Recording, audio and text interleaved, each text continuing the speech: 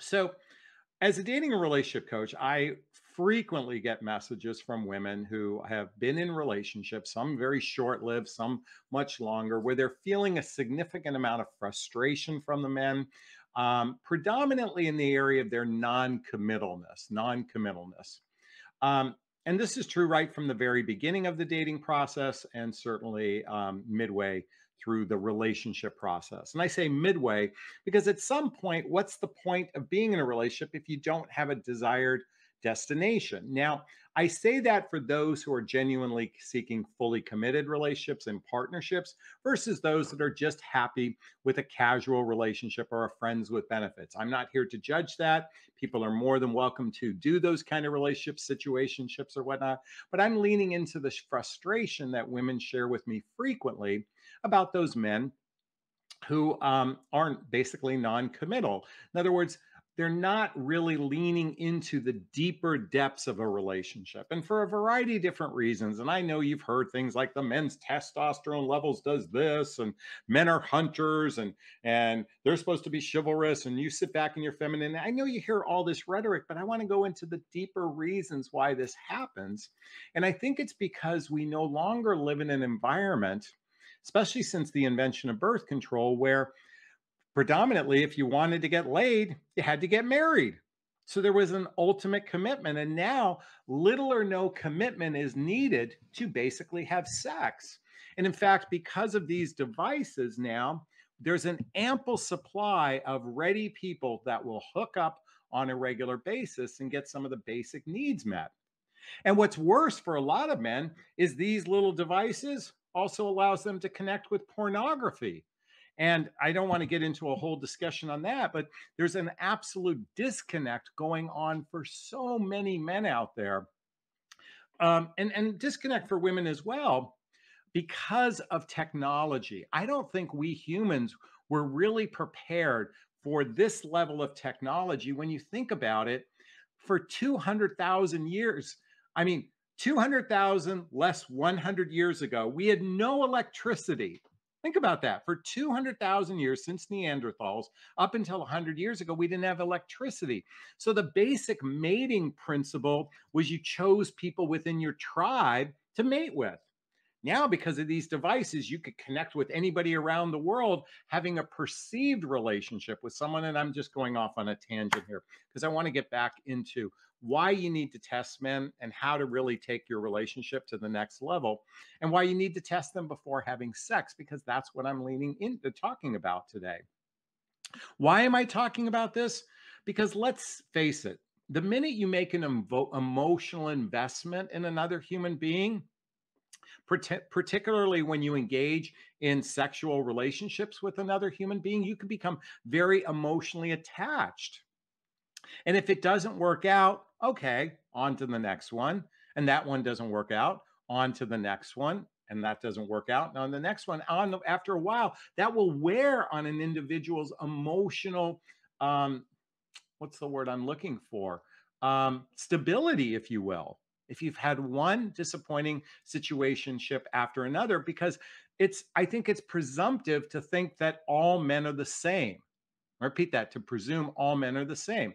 And I was recently pondering this idea that I want to share with you today, that there are basically three different types of men who are actively dating in the midlife crowd. Basically, three types of men that are actively dating in the midlife crowd. So I want to put on my trusty glasses and I want to share with you these three types. There's basically the user, which represents about 20% of the population, and this is just made up by me. There's the spenders, that's made up about 60% of the population. And then there are the growers and the builders.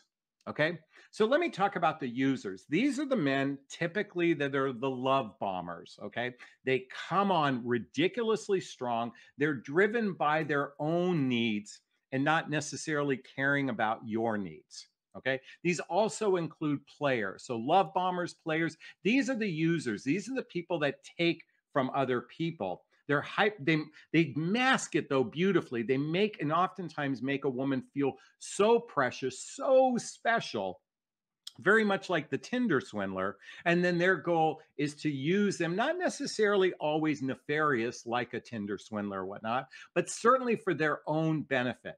But they come across so charming, so special, so unique. It's very difficult to say no, because who doesn't want to feel a level of being special? To feel special is certainly a very intoxicating emotion to experience.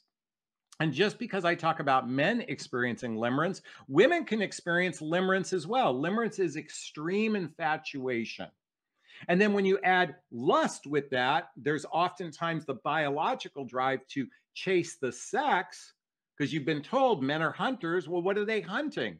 Oftentimes they're hunting sex. Men don't walk around going, I want a relationship. I want a relationship. Let me get my bow and arrow for the relationship. No, their bow and arrow is usually predicated on, there's this belief that through sex men find love. I think there's this misconception for men that through sex they find love. Okay, a misguided subconscious um, perspective. So we've just talked about the users. Now I want to talk about the spenders. These are the men that spend time with you. They're spending time with you. And let me elaborate a little bit more on that. These are the men that seek connection, companionship, and coupling or sex. Okay, connection, companionship, coupling, and or sex. But they're not clear about wanting a long-term relationship or wanting a long-term commitment. Nor are they very clear that they genuinely want to take care of someone. These are men oftentimes that have gone through divorce, gone through recent breakups. These are men that oftentimes are experiencing some level of chaos in their life.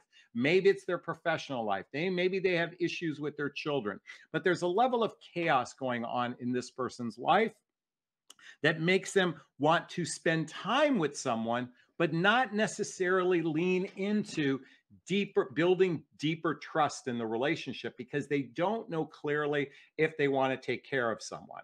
Okay. Now I'm going to talk about this 60% a little bit more, but I think it's important to give you the context of the third category, and that is the men who are growers and builders. Growers and builders. These are men who clearly want to grow with someone and they want to build a life with someone. They know this even before they meet the person. It's not about the person, it's about where they're at in their emotional capacity. And while I say this is roughly about 20% of the male population, I could be a little bit generous there. But certainly I'm going to give the benefit of the doubt and say it's about 20%. These are men that have some level of emotional maturity and they have their act together. I'll repeat that. They have some level of emotional maturity and they have their act together. So why I'm sharing this now is I want to come back to the spenders, because this is the tricky part about their spenders. Are these the men that are closer to the user category, or are they closer to the grow and build category? And this is really tricky stuff, because most of the time you're going to end up with a spender. It's very rare that you actually get to meet a grower or a builder. I know you women all covet the idea who the grower and the builders are. These are rare men. And when I say 20%, I might be very generous in that percentage. You have a better chance of getting a spender or a user than you do a grower or a builder. Okay.